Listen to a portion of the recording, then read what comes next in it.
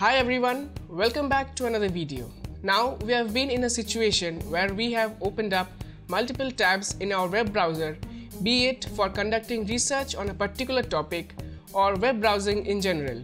The multiple open tabs do create a lot of confusion while going back and forth between them constantly. And it is very difficult to find a particular tab which you had opened back a while ago. Now in this video, I'll show you the new Chrome feature which lets you create tab groups and label them using colors so that your workflow remains efficient and systematic. So let's head over to Chrome and see how it's done. Well, I've opened up Chrome. Now let me open up a new tab. Let's say Wikipedia.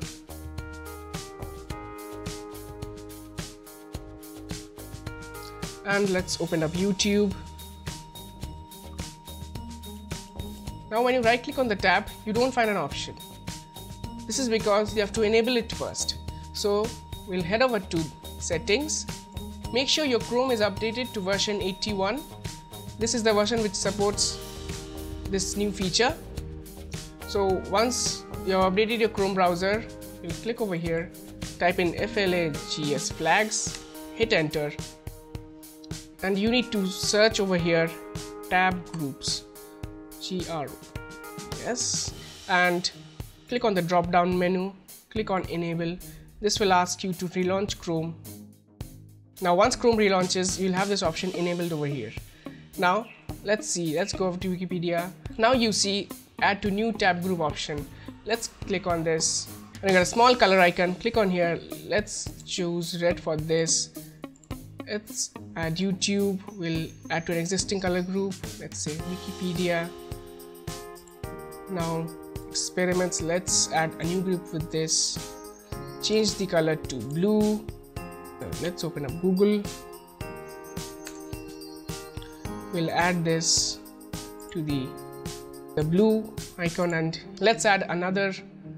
Let's open up Play Store and let's open up another website. Let's say Gmail, and let's make another ad group. Change this color to yellow. We'll add Gmail to that existing group. Google Play. So there you go. You have 3 tab groups created, indicated by colors, and that's how easy it is. Well, not just color labels. You can also create names to this group. Let's say education. Let's add this to the education group. Let's add this to the education group. Now for Facebook and Twitter, let's use social media. Add new group, social media. And for Netflix and Amazon Prime Video, let's create a new group. Let's see, this is video. Add this Amazon Prime Video to the video group. So there you go, all neatly labeled website. Now let's say you want to remove a label. All you have to do is go over here, right click and remove from group. And that is all you need to do. So I hope you enjoyed this short video and learned something from it. Happy web browsing. Until next time, bye.